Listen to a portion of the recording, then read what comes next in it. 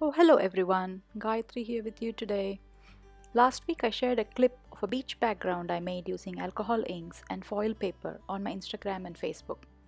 To my surprise, the clip had a great response and a lot of questions on how I made the background and what paper I used, etc. So I thought I'll make a video showing how I made the background and what products I used. Here is a set of 4 cards using the backgrounds and also using Simon Says stamp, Under the Sea Animal stamp set and the coordinating dies from the Sending Sunshine release. So the product I've used here are the YUPO paper. I am seriously running out of this paper and I need to stock it up immediately. The alcohol blending solution. Alcohol inks for the water are Pool, Sailboat Blue and the Turquoise. And for the sand I use the Gold Mixative and Espresso alcohol ink. I also use the straw and a brush and a cup, which I haven't shown here but you will see me use it later. So to start with, I applied the blending solution generously on the top 2/3 of the panel and dropped in the 3 alcohol inks, blue alcohol inks, that is the Pool, Turquoise and the Sailboat Blue. Using the straw, I moved the inks on the background and help it blend with each other. Now, with respect to making the alcohol ink backgrounds, you never get the same background if you try to replicate it, because you do not have control over how the alcohol inks move on the YUPO paper. This depends on how much blending solution you use, how much of the alcohol inks you use, the strength with which you blow on the straw to move and blend the ink, as well as the weather. So I add alcohol inks and blending solution and move it using the straw until I'm happy with the background. Now moving on to the sand part of the background, I again apply a generous amount of the blending solution and the gold mixative and couple of drops of espresso alcohol ink. You do not need a lot of espresso ink because it's like a super dark color and you need sand, not mud. So the same process, using the straw, I move the alcohol inks, try and blend them, but this time the sand does not seem to work for me. So I add more blending solution, more of the gold mixatives. I am still not happy. So what I do, I take the blending solution in a cup using the brush, which I have used just for the alcohol inks. I try to move the gold mixatives and try to create a sand background. I am still unhappy with it. So now I leave it aside and do the same process on the water side of the background, because I do want a bit more texture and movement on the water side. So I add drops of blending solution to the blue part of it and try using the straw to blend the colors again. So basically I'm removing all the hard edges. I do want a smooth wavy water sea wave looks on the blue part of the background. So I repeat the process on the blue part of the background until I'm happy with it. So now, trying to rescue the sand part, I add a bit more blending solution and a bit more gold mixatives, and then using the straw I try to blend and move the ink.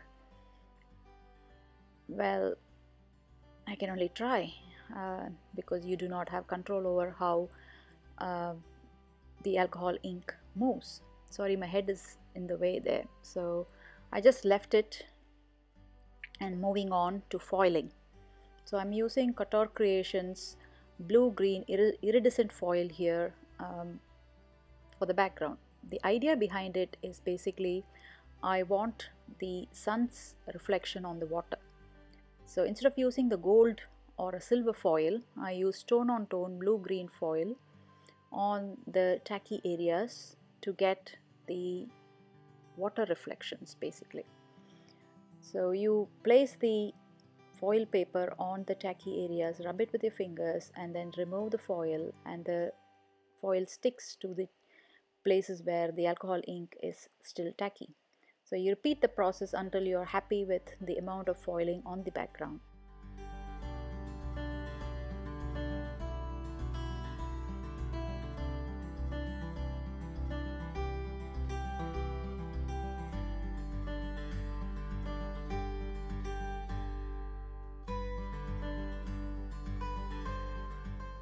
Here I'm happy with the amount of foiling on the background, and here is a close-up look of the tone-on-tone foiling on the water part of the alcohol ink background. Again, you do not have control over where the foil sticks to the alcohol ink background, and that's the whole beauty of it.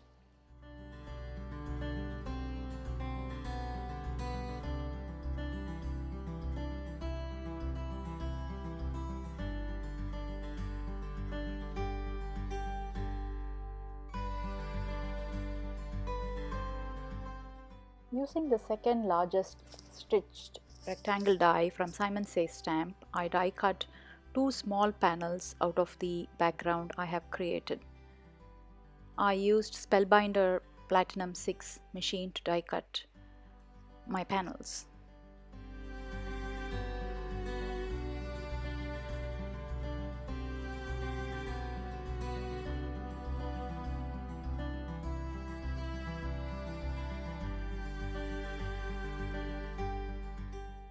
Since my panels are smaller, I decided to mat them using a larger stitched rectangle white panel. So I'm using the largest stitched rectangle die from Simon Says Stamp to die cut two white stitched panels.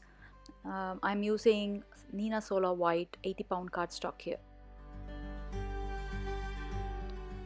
The stamp set I've used is from Simon Says Stamp Under the Sea Animal stamp set from the Sending Sunshine release.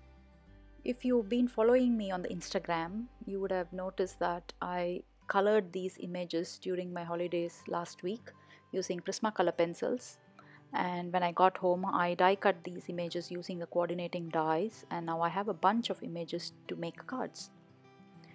Now this is the most fiddling part of my card making process. I take forever to find the right placement of the images as well as the stamped sentiment. So for your sake, I have cut out a huge part of the footage of me fiddling with the placement of the images. So you don't have to watch me placing the images, taking it out and putting it back. So the final placement is I'm going to use the green turtle instead of the blue one and use two starfish instead of the two fishes. But then you will see me change one of the images later in the video where I've taken out the whale and used the pink fish instead. The card base is Neenah Solar White 110-pound cardstock, which is white basically, and I have prepped all the panels as well as the die cut images with Scotch foam tape. So I remove the backing of the Scotch foam tape from the alcohol ink panel and adhere it onto the white stitched panel, and I also adhere the stamped die cut image using the foam tape.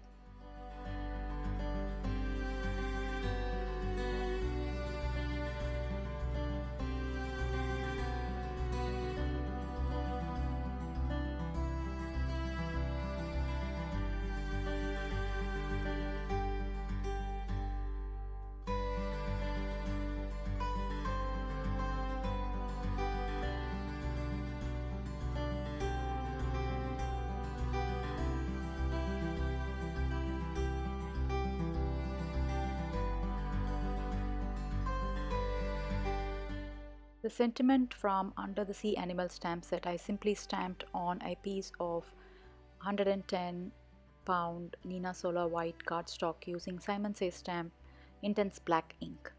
I'm using Mini Misty here, and I cut out the sentiments into strips, added foam tape to the back of the strips before adhering them on the panel.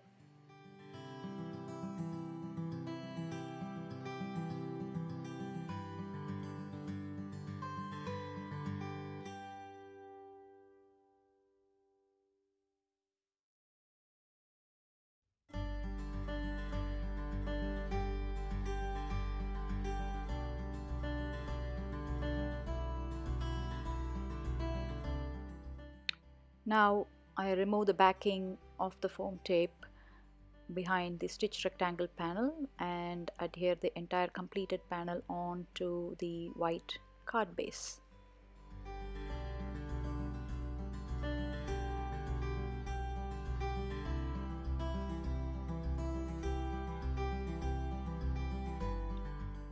Finally, I add pretty pink posh sparkling clear jewels on the card front to mimic water bubbles, and this completes both my cards.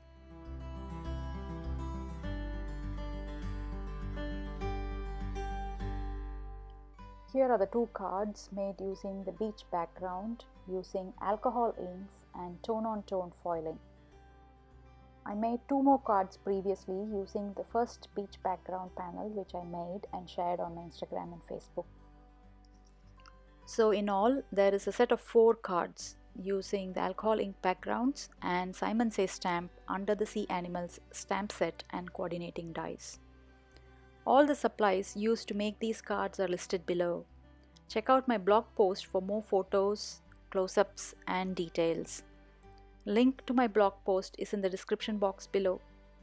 If you like my video, please give me a thumbs up. If you are new to my channel, please subscribe. I will leave you with the photos of the completed cards. Thanks so much for watching. Bye bye.